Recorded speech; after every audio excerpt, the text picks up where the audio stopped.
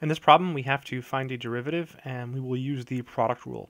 So recall the product rule says that if you have f times g and you take the derivative, well, the way I do it is I think of f as the first factor and g as the second factor.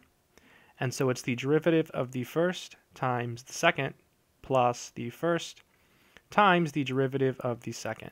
So in this problem, this is our first piece and this is our second piece. So h prime of x, well, the derivative of 3 to the x is 3 to the x natural log 3.